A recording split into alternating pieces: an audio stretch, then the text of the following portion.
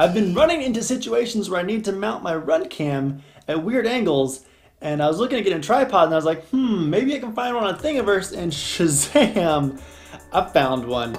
So this is a all printed in one piece tripod that has a ball and socket mount, so you can rotate and hold the camera at any angle you want.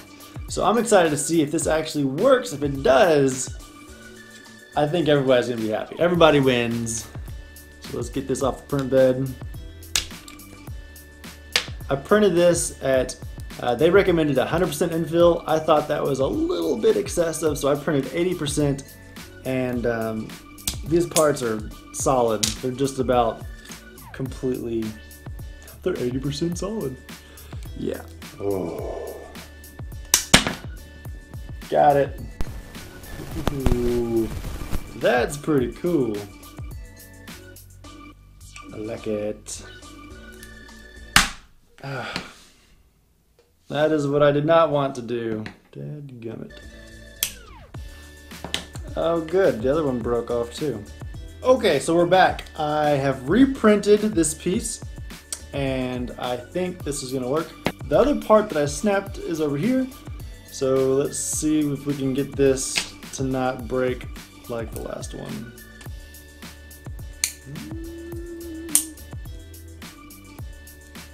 That one worked. So okay. So far we are at the same point as we were at last time.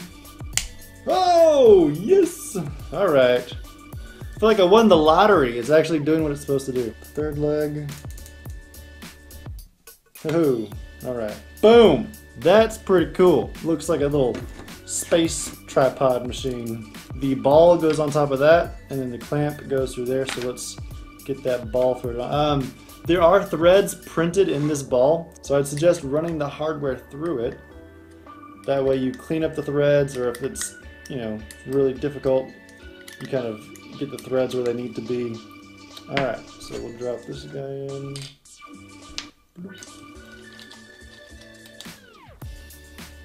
Thread the old spheroid on. I'm going to leave that where it's rotatable. So now we need to stick this on like this, push this through, put this guy on. So now we've got the tripod all put together. Put this camera on. So say I wanted to look over here at this, I can just do that and then bend it down, and cool. That works pretty good. And then when I'm done, I just pick it up, fold the arms in, unthread the camera, and it's a nice, compact, easy to take with you little tripod. It's like one of those little Pixar creatures. I don't know. It seems pretty delicate. If I'm gonna go on a trip, if I'm gonna go outside, and I'm gonna just throw something in my backpack, and I'm gonna want to use it, and I'm gonna want it to not break and be, like, you know, durable, I'm probably not gonna use this one. But it's cool. I think the design of it, all the shapes, the geometry, it looks really cool. The designer had a really good idea of how to make everything work and look like, you know, one of those space robot things. So you got $3 of hardware in this, and then whatever filament and time to print this. If you're needing a tripod that you can use that's about this form factor, you can just go on Amazon and find tripods for relatively cheap that are going to be, I think, a lot more stable or strong or rugged than this one.